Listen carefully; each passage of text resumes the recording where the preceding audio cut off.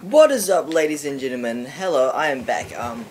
Today we're gonna have a double upload, and as you can see right now, after hearing that awesome intro, that I am back on some BF4, some Battlefield 4, and the gameplay isn't the greatest, but I find sniping on Battlefield 4 to be one of the greatest things in the game. I don't know if it's just me or if this goes with a lot of people, but it's just that feeling of having to go into cover, dip out, maybe shoot through the wall with snipers, back and forth, trading shots, landing headshots, getting those ribbons, racking in all the points. It feels so good.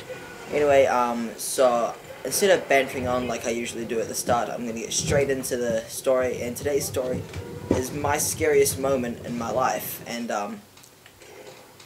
take note, I'm probably going to have some crazier experiences, but for now, this definitely takes a cake for my most scariest moment of my life. And this was a little bit back, I think it was Halloween 2013, yeah. And so, pretty much Halloween. All the time, for whatever reason, this year it was raining. I was going to go with the whole big group of people like I did the year before, because it was so much fun. Everyone had such a great time.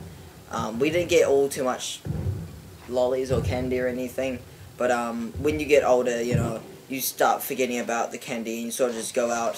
Some people take it as an opportunity to dress up, really exposing their body. I've seen a lot of girls doing that. I'm not saying it's all girls, but a lot of girls have done that, undeniably. And so I don't dress up. Usually what I do is I just take a sword out or something. Nerf sword, not like an actual sword. I'm not crazy. Okay, so I don't really dress up that much, and I guess that might have helped a bit for this. So I was with two of my good friends. Actually, one of them was my best friend, and the other one was one of his friends that he decided to bring along. And so we live about a 30-minute walk from the best place in Wellington to go to Halloween, because it's where all the rich kids live. There's a whole bunch of candy, crazy shit goes down. There's always cops patrolling the streets. It's fun, it's awesome. And so it starts raining. We leave at about 5:30 to 6 p.m. And by then, the sun is already going down, so we're leaving it very late. And we start heading down, and about 20 minutes into the walk, I get a call from my mom, and she's like, yo, what's up? Your brother's gone missing. It's like, can you help find him? And I'm like, I haven't got time to find my brother. Like, he can get lost for, at this point in time. Halloween is awesome. I'm not going to let him make me have to go and hunt him down. Because usually my brother, he does tag along with me. He's done that in previous years. But this year he decided to go out with his group of friends a lot earlier. They left at about 4. So, they had already gone. They already done their stuff. But he hadn't texted our mum or anything like that. So he was completely out of the picture. I didn't actually look for him at all. But around 7ish, it began to really pour down. So, we are walking. To get to this good area, you have to go through a tunnel. And this tunnel is notorious for pedestrians getting destroyed by eggs, flour, fucking everything, dude. Okay, so if you walk through that, you are a walking duck, you're a target. People will drive by in their cars and they will lob as much as they can at you. And I've personally experienced this before. They also ambush people in tunnels as like pranks, until someone gets punched in the face. But yeah, so we are walking through the tunnel, and surprisingly, we don't get hit by anything, because we decided to sprint through the tunnel. Usually it's a 2 to 3 minute walk through this tunnel, so you can imagine it's a very, a decently long tunnel. Takes a couple of minutes to walk through it. We took about 45 seconds of full sprint, because it's a straight tunnel, there's no curves or anything. So we just sprinted it straight. We got out of the tunnel, we're like, yeah, that was awesome. We didn't get hit by anything, even though there were a few cars patrolling.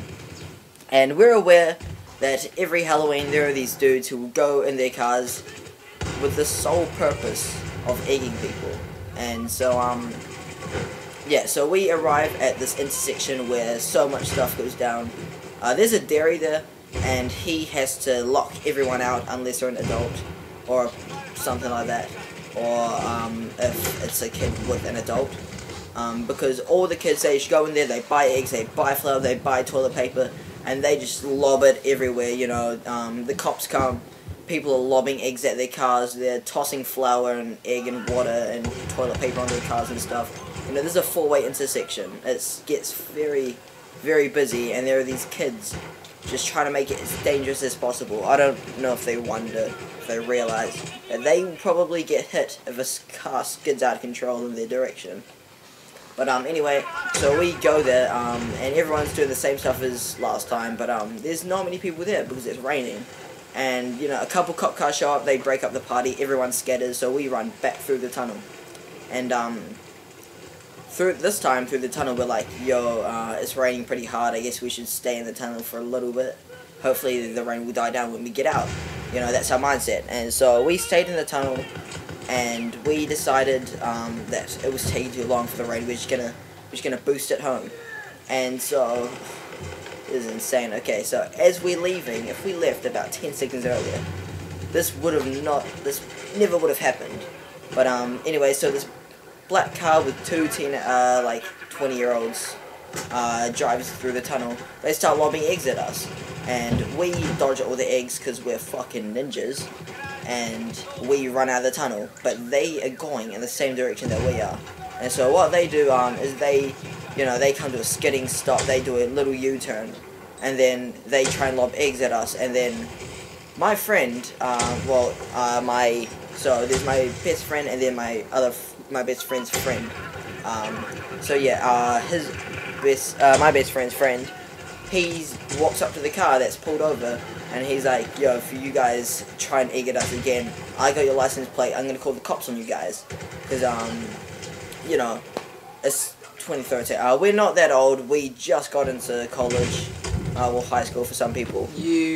So, you know, we're not that old, we're not gonna try and tussle with 20-year-olds. Because we're sane, okay? We're sane. And so these guys are like, yo, okay, you know, that's cool, we'll just go terrorize some other kids. And he's like, yeah, that's right, fuck off. And I don't know why he said that, but when he did, he yelled it as loud as he could. And these I keep calling them teenagers, they look like teenagers, but you could tell that they're way too hairy. Okay, so, so these 20-year-olds, they turn their car around again, they come over to where my friend was, and they step out of the car, and we're just like, oh shit, like, we have to run now. And so, so where we were at the time there was just a bunch of houses. There was one road and just a bunch of houses. And so we're like, bro, fuck this. So we instantly and instinctively, we just run, and we look behind us, we see these dudes chasing us, and we're like, dude, we need to lose these guys.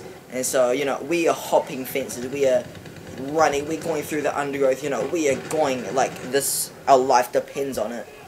These guys probably, in reality, they wouldn't have done much, because we still had their license plate, even, like, in the back of our heads. We could call the cops, and, so, you know, it's raining as well, so we are running around, we're going through other people's properties, you know, we are jumping their fences. These other dudes are still chasing us, and we're just like, shit, fuck, like, we need to get out of here. And so, what we do is we actually pull up to a cul-de-sac.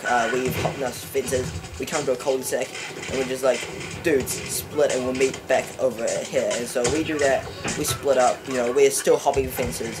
About a minute later, we all come together under a shelter, and none of us have the guys tailing us, and we're just like, yo, like, what the fuck just happened? And, yeah, and so my friend who originally told them to get lost, you know, fuck off, get screwed, you know, go away, he's just like, dude, I'm not gonna die for this. And he's like, he calls the cops, and he's like, yo, you know, we're in blah blah blah, we're on this street, we're hiding because there are these two 20-year-olds in a black car with eggs, and they're hunting us down through the neighborhood. And the cop cars show up, and we actually see them pull over these dudes later. But yeah, we're just like, you know what, safety numbers, let's go. And so we're sort of still cautious, we're still wary, and we're trying to hop fences. and then we come to a dead end. We just come to a house with a huge concrete white wall, and it's slippery. It's not the sort of concrete that's grippy at all. And so we're like hopping up, we're trying to grab onto it, and this lady comes out, and she's like, "What the fuck are you guys doing?" And she starts, like, she calls the cops on us. And we're just like, no, wait, we're hiding, like, we're trying to get away from these other dudes. And she will not listen. She's like, she's coming down the stairs now, you know, she's got her husband and her kids and stuff with her. And so we're just like, no, we have to leave. And so we go back the way that we came, and we get on back onto the main street, and we see the cops next to this black car. And we're just like, yes. And it's like, yo, we're free to go. And then we see these two dudes staring us down, and we're just like, yeah, we should probably leave fast. So long story short, we run all the way back home. You know, we're exhausted and tired. We're so happy that we're alive. Never felt more exhilarated, or like my adrenaline was just pumping constantly in that moment. But yeah, hopefully you guys enjoyed this crazy story. There will be more to come, and yep, I'm gonna have a double upload, so you can expect another video up later today. And yeah, I guess that's about it. I'm gonna leave the links to all my social medias and stuff down below. You guys can follow it, like it, and all that good stuff. Ben's Instagram, YouTube channel, and first YouTube video, I will link those three in the description as well, as per usual. They do have a new video coming out soon. Stated that in the last video. You can check that out if you haven't already. And I'll see you guys in the next video. Peace.